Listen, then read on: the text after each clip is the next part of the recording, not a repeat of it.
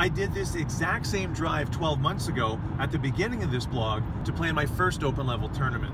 Once again, I'm on my way to Burlington, but this time to play in the final tournament of the monthly portion of this series. And I've tried to cram about 15 years of missed tennis into one calendar year. I've been lucky enough to have a lifetime of tennis experiences in just 12 months. I hit with Bianca Andreescu and got serving instruction from a top national coach. I played on grass. I spent time on court with Daniel Nestor, and he gave me an impromptu lesson. And I got an opportunity to sit down with both Denis Shapovalov and Vasek Pospisil. I'll be honest, I was completely overwhelmed coming here last year. I was a bundle of nerves, worried that I'd be looked at like an imposter or an old guy trying to recapture his youth. Of course, I guess both of those are technically true. However, I've put a ton of work in over the last 12 months, and I feel as confident in my game as I have all year. My opponent today is very young, so I don't think he'll possess the power and the accuracy of most of my opponents this year. That doesn't mean I'm going to win, but I'm hoping for a more competitive match. Power-wise, I was actually pushing the pace. When I really let loose with my ground strokes, he could only loft the ball back, but he did that all the time. He got to every ball and constantly made me hit extra shots, and that's where I fell apart. I couldn't maintain consistency. Plus, he is a serve and volley master. It was like playing John McEnroe without the yelling and screaming.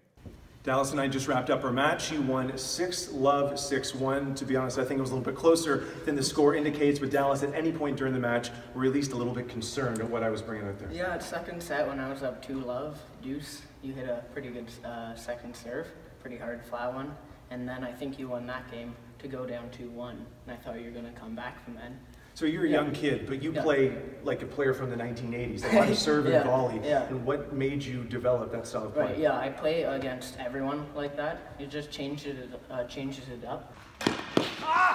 Your volley skills are fantastic. What do you think I need to work on? I'm going to assume you're going to say when you brought me to the net, because I could tell you're doing that on purpose and I wasn't able to capitalize. So what am I missing from that aspect of my game? You know what, I think it's your overhead. You'd come in off a pretty good approach shot, you'd make a good volley, but then when you had the put away overhead, you'd miss a couple. So yeah, just putting those points away at the net. We're coming to the end of this blog here. I've really enjoyed the past 12 months and really Dallas playing against guys like yourself and guys in their teens and into their early 20s. Kind of reminds me of the episode of Seinfeld when Kramer took the karate class with all those kids. What's Seinfeld? I was born in 2002. Okay, we're just about done here. After a year of provincial level tennis, I have gone from unranked to 259th in the country. I'm proud of how much my game has improved over the past year, and I'm thankful to all who have read and watched this blog and everyone who has helped me along the way.